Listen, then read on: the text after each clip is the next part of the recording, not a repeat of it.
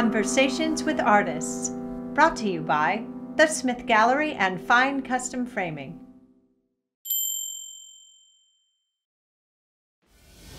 Hi, I'm Debbie Smith, host of Art Talks. I'm so glad you could drop in on this conversation today. The reason I designed Art Talks is because I thought it was important that you, as the viewer, the purchaser, and the collector of fine original art, could remember this conversation and give you more value to the painting every single time you see it.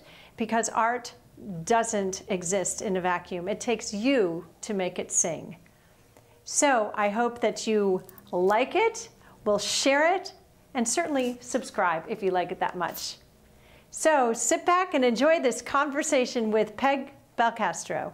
So, Peg Belcastro, welcome to the gallery, both here and on the walls. Thank you so much. I really appreciate the fact that you're showing my work. Well, of course, it has so much great energy and stories. I mean, you could tell this particular piece, and I'm just starting with this particular piece because it is so impactful, and that was what brought me to you, and that was what touched me. That was the first thing. That's awesome. Yeah. Glad to hear that. So I know when people look at your art, they can get different feelings of what your art means to them, which is great because that's what you want to do. About. Exactly. Absolutely. Yeah. So when you start creating something like this, tell me sort of like what your process is. Well, I sort of start with a blank canvas and then just pick up some mark making tools and some ugly paint. I sort of ugly paint. Use my paint that I don't normally prefer and just get it on the canvas, something to get rid of that big white space. Mm-hmm. And so I work in a series, and there was a period of time during COVID that I was painting figures, and all of the people were facing away from me. And I really don't know why that is, but all of them faced away from me. And even now, even though the people are turned around, they still don't have any faces. Yeah. I don't know what that's all about, to be honest. But sometimes I think that's a good thing, because then the face can be whatever the viewer wants it to be. Right, yes. And then, you know, you're putting your work there, but you're not putting your story necessarily like this has to be something. Yes, absolutely. It can be anyone. And then, well, how do you come up with your palette then? Well, she has props. I have props. I'm sort of a color nerd, and most of my work is about color. Yes. You know, that's primary for me, even though value and composition are supposedly more important when you start, or when you're at least getting close to being partway done. But for me, my paintings are all about the color. And so I do some kind of a nerdy thing here. I grab my colors and I grab my paints and I mix them all together and I keep them in color families and I take notes. And so I just come up with all of these color families, all these little swatches that I refer to. I'll pick a palette and usually I'll stick with the colors that are in that palette. Not 100%, but they guide me along the way. That is a really cool way to do it. Well, yeah, because, you know, if you paint just from the tube or from the bottle, you know, you get a certain color and some of them are very lovely, but you're not getting these nuances that you can get when you mix. And so what medium do you work in primarily? These are all acrylics. Okay. Yes. I also have done oil and cold wax, which I'm going to go back to for a little bit this fall. Yeah, I'd like to see that. That'd be interesting too. Yeah. They're smaller. A lot smaller. All right, but I love your work. I love the size of it, the breadth of it. Because the expanse, I think, gives you the story that focuses in. Right. More so than, you know, sometimes when you work little. I mean, that still has an impact, but your work with all the color and everything, I think it definitely needs the breadth of space. Well, and it's just really satisfying when you're painting this big to get your whole body into it. Oh, yeah. All the body movements that go into that. And to be honest, you know, making art is a solitary endeavor. You're in your studio all by yourself. Sure. And when you're painting people this big, it's almost like you have someone else in the room with you. That's sort of cool. Well, creepy too. Well, could be, but it could be really neat. You got some toddler-sized people in there with you, and they don't talk. So how do you paint? I mean, this canvas is what, 40 by 48? Oh, this is 48 by 60. 48 by 60. So right. when you paint this big, are you putting it on the wall and painting on the wall? Okay. I do paint on the wall. So that makes a lot more sense. Oh, yeah. What kind of studio do you use? Oh, my husband built me a studio. He did? He did. He's a home builder. Oh. And we designed and built our house. I live up in Shermansdale. And then about 5 years ago, he built me a studio because I was in our spare bedroom and I was doing oil and cold wax, which are pretty small. Yeah. But then I wanted to bust out and start doing big stuff. So he built me a studio and it's attached to our garage and greenhouse and sauna. Oh. And it's lovely, although it's getting smaller now. I'm sure. When you're painting this big. I know. Yeah. Yes. I have racks of Oh my gosh. paintings for storage because, I just... Yeah, I thought it was the Taj Mahal when I first moved in, but now it's but now it's a little smaller. Yeah. But at least it's not like the shoemaker's children who never got shoes. True, that's true. So you got your own studio even though your husband is a builder. Yep. Which sort of brings it full circle from what I understand. Did you also build houses? Yes, we moved to Alaska back in 2002. Alaska. With no jobs, nothing lined up, just went up there with a lot of enthusiasm. Yeah. And so we started building a house sort of around us. We lived in the basement bedroom and we didn't have any plumbing for 2 years. We had to drive 10 miles to take a shower at the laundromat. Wow. And we used a little camping potty that a friend lent us and then have to go empty that. Yes, well, we don't need to go into those details.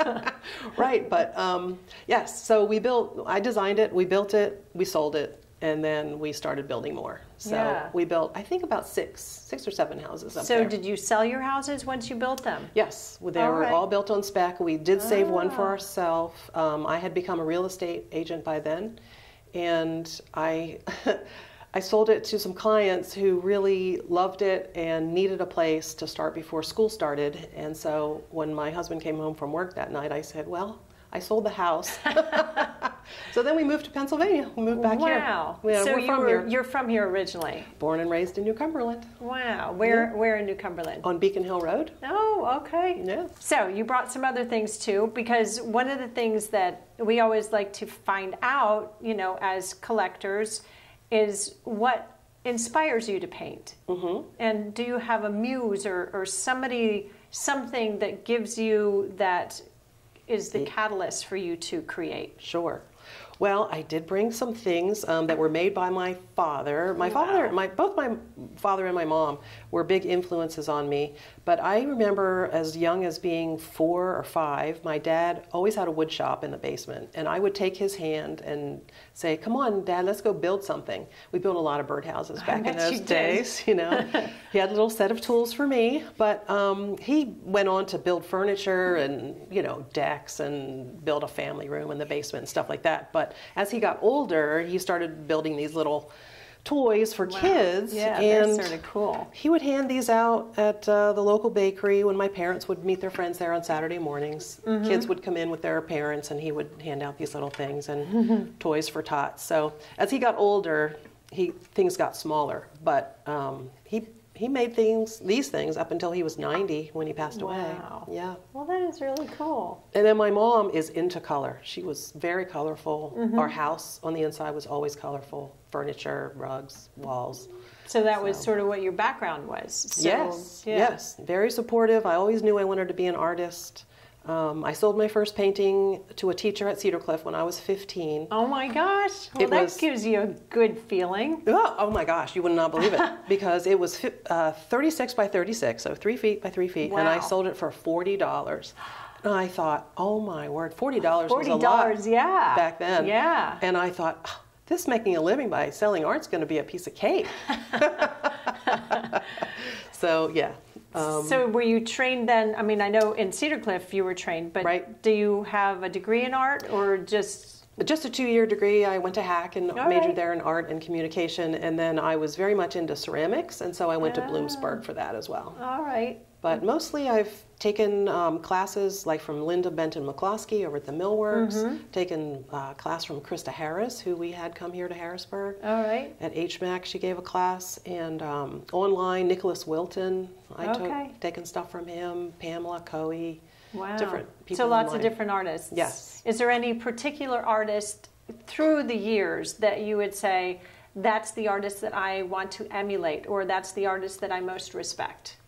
Well, for me, it's not really the artist, like how they paint or anything, but what their philosophy is, I guess. And for me, Mark Rothko really sticks out because his quote that I live by is that a painting is not a picture of an experience, it is an experience. Right. So when you're painting, especially the bigger ones, and you're getting your whole body into it, it is an experience that, you know, you try and translate so the viewer gets a sense of that, but still there's nothing like actually doing it. Right. But the way I look at it too is each of these paintings is a painting unto themselves, but it is a part of you and all of the experiences in your whole life that create this painting. So, you know, somebody says, well, how long does it take you anyway? And you're like, well, I don't know. I don't gauge my time. I don't write it down. Absolutely But not. even if it took you an hour, it doesn't matter. I'm not saying your work takes an hour, but I'm just saying that even if it took an hour, that for your whole lifetime, that got you to that hour point. Absolutely. Because it's you're painting from your whole experience. Right. So is there anything that I mean, I know you said you're going to go away from this a little bit, but you'll still do this kind of work. Yes, you know, I'm loving figures right now, so I've done a year and a half of landscapes. I've done the intuitive expressionist type thing, but I feel much better doing people. Yeah. So, but I want to get a little bit more abstract, more basic, and more shapes rather than actual figures, I think. Yeah. So we'll see. I mean, I love color field paintings where they're just all about color. Yeah. So I might morph again. Well, who knows? Yeah. I mean, you know, you've got a whole lifetime in front of you. Absolutely. Yeah. But it's really exciting, I think, when you take a piece home to listen to everything that you've been involved in. I mean, to be a builder, I mean, to work with your hands, to have that creative energy from there and then into this. Yeah, it all adds up. Like you said, you know, a painting might take a week, but it's 50 years in a week. Right, exactly, exactly. Wow. Well, is there anything else that we haven't touched on that you would like to? I guess the only thing I would say is that I really like to keep my artwork approachable and relatable. I don't live pretentiously. I'm just a regular person. I have other things I like to do. I love to cook and I love to bake, and we have a big garden, and I play the African marimba in a band. Oh, and wow. we have a little old senior dog, and yeah. But oh my gosh, what a pleasure it has been Thank to have you. at least It this was a little pleasure to talk conversation. with you. Yeah, this was awesome. Yeah, and I look forward to selling your work and representing you well. So far, so good. We would love it if you came in and saw this work in person because it is pretty phenomenal. And you can get in touch with me at debbie@finearttoo.com, and that's 2u.com, or you can give me a call at 717-774-4301, or you can just stop by the gallery at 190 Reno Avenue here in New Cumberland, Pennsylvania. Again, thank you for dropping in on this conversation with Peg Belcastro. Thanks, Debbie.